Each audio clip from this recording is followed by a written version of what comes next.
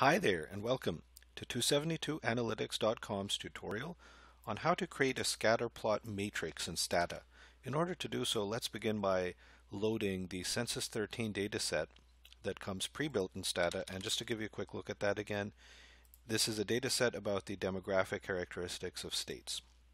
And what I'd like to do today is I'd like to create a scatterplot matrix of divorce rate and marriage rate as functions of each other. And in order to do so, let's start with just the simple version of this scatterplot matrix. We're going to enter the command graph matrix and then the two variables we're interested in.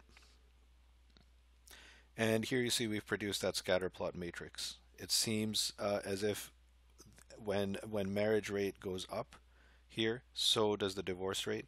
It's not quite easy to see here necessarily. If you create a standalone scatterplot, it might look better. But the real usefulness of this approach comes when we add in region. Here, for example, we're able to pull up 4 different scatterplot matrices by region. And so that's a good way of being able to do that.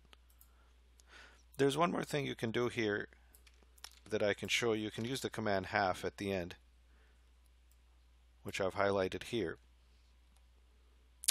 And you omit the box basically over here. So that is a way of focusing in on this particular version of the scatterplot, which is this function here is divorce rate on the x-axis, and over here on the y-axis we have marriage rate. So we omit the inverted version of that matrix that would ordinarily show up here. And that is how you create a scatterplot matrix in Stata. I hope this tutorial was helpful to you, and I would like to invite you to visit 272analytics.com for access to all our free statistics tutorials in Stata, SPSS, R, eViews, and Minitab.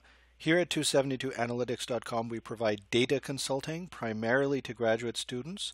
Therefore, we work very closely with you in order to perfect your Chapter 3 and Chapter 4. That means helping you design surveys, getting your data input, assisting you with fashioning appropriate research questions and hypotheses, getting your data, extracting them, transforming them, cleaning them, putting them through analysis, interpreting them, explaining them to you, so that at the end of the day you know exactly what story your data tell, why they matter, what they mean, in a manner that lets you write a perfect Chapter 4 following a perfect Chapter 3, and lets you defend your dissertation or thesis with complete confidence. We provide ethical consulting. It's not a writing service, so you will be responsible for taking our blueprint, our assistance, our consulting, and transforming them into an appropriate academic project for yourself. I'd also like to remind you that we provide the same services to undergraduate students who are working with quantitatively oriented assignments. Thank you so much for listening and have a great day.